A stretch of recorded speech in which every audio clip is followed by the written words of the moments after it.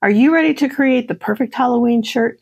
Join me as I turn a simple t-shirt into this Yes, I Can Drive a Stick design using Siser Easyweed and my HTVRont Auto Heat Press. With a witch flying across the moon, this shirt is a must-have for the spooky season. And it's so fun, you'll want to wear it year-round. Let's get the heat press going and make some Halloween magic. Hey everyone, it's Lean from ColoradoLean.com. Welcome back to the craft room. All right, we are in Cricut Design Space, and I have the SVG all loaded and ready to go. I created this design over on Affinity Designer for my iPad and brought it in. The font that I used is called Halloween, and I downloaded that from Creative Fabrica. The witch is from a witch SVG bundle, also from Creative Fabrica. And the broom is a design that I created last year to go onto a Halloween t-shirt. I will have the links for the font and the witch listed down below in the description. I will also have a link to the broom SVG and to this entire SVG. That will be listed down below if you'd like to make your own t-shirt. So what we're going to do right now is let's check the size. And this is 9 1/4 inches wide by just a little over 9 1/2 inches tall.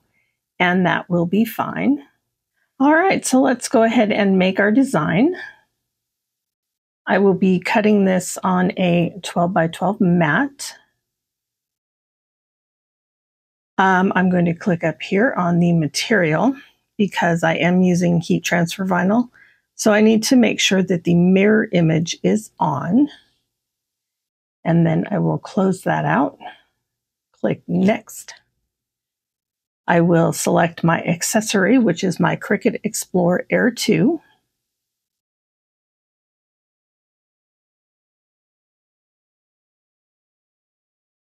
And now for the material, I am going to use Everyday Iron-On. So I will choose that. And then I'm going to load up my mat and get this cut, and I'll be back with you shortly. All right, so our design is cut, and I think this is going to be absolutely beautiful. I did want to talk about the Siser Easyweed that I'm using. I got this in I believe it was a 3-pack from Sam's. In this particular packet, we have green, royal blue, navy blue, purple, and purple. So green, royal blue, navy blue, and purple. My initial thought for making this was, oh, it's got to be in black. It's Halloween. But I don't have any black heat transfer vinyl, and I don't know why. Another thing I want to add is right before I put my design into the Cricut, I realized I did not have a weeding box. So I did go in and I added a weeding box. So if you decide to download this SVG file, it will have a weeding box for you. So before I start doing that, I always use a brayer. And I just go over the design. And then that makes sure that the pieces that I want to stay on the transfer sheet will stay on the transfer sheet. So let's just go ahead and start doing this.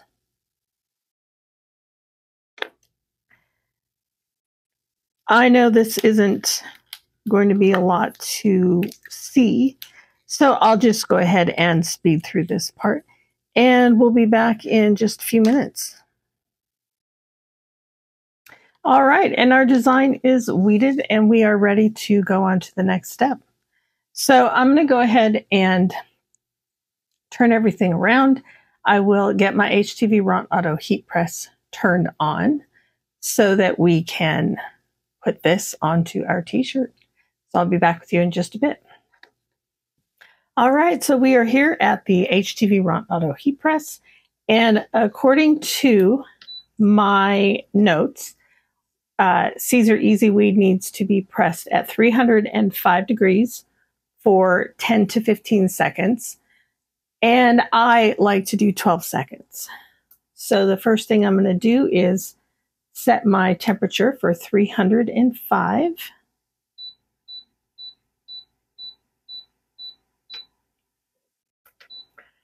And then I'm going to set my temperature, or my time for 12 seconds. All right. And now while we wait for that to heat up, let me tell you about my shirt. This is a Gildan heavy cotton ladies V-neck t-shirt that I picked up from Michael's. And I really like this gray heather color. So I'm going to go ahead and get this on here. I do want to pre-press this t-shirt. And I want to make sure the collar is, the point of the collar is off of the press. So we have this lined up. And as soon as we come up to temperature, I'm going to do a 10 to 12 second press just to warm up my fabric.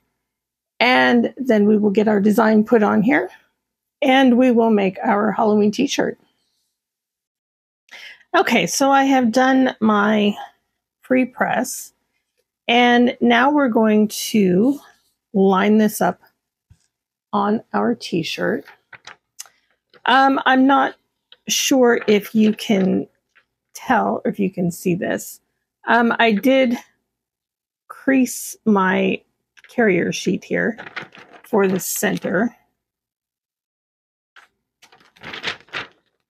And that's what I'm going to line up on my, with the point of my collar. And we'll just pull that, we'll give it like about 2 fingers or so. I don't want it too low.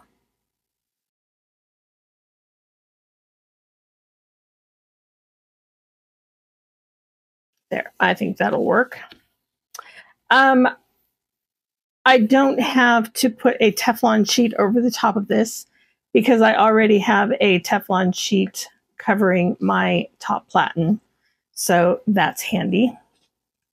Now I'm just going to pull this back up so that the point of my shirt is off of the mat. And I know a lot of people are worried about this because there is not a lot of clearance. And I have even less because I forgot to take this extra pad out. But as long as you're careful, it's nothing to worry about. So we'll go ahead and put this in and run this for 12 seconds. All right. Siser Easyweed is a hot or cold peel. I have a Stampin' Up! Tin that I picked up from somewhere. I don't know where I got it.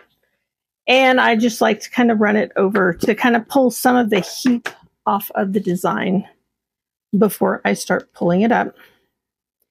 And then I'm going to carefully take it from the corner and I'm going to watch especially my letters to make sure nothing's coming up.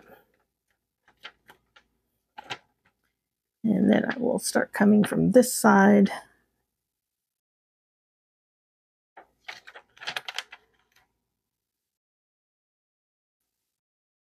Oh, this is so nice. I love it. I love it. I love it. I love it. All right. And now I'm just going to smooth it out and give it another 12-second press.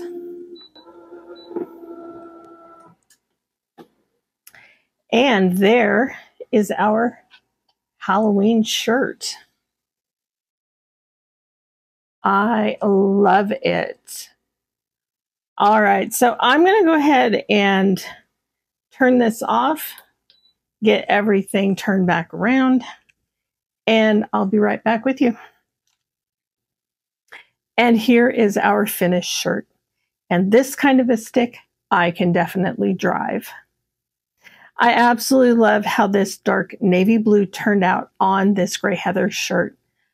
It's a little bit different than the stark black from your typical Halloween designs, but it still has that dark and mysterious look to it. Don't forget, I will have links to the font as well as the Witch SVG bundle down in the description. I will also have links to my free broom SVG as well as this entire design. So check the description below. So thank you so much for joining me for this video. I hope you liked it. If you did, give it a thumbs up, subscribe to the channel, and don't forget to hit that notification bell so you know when I put up the next video. Until then, have a great day, you guys. Bye.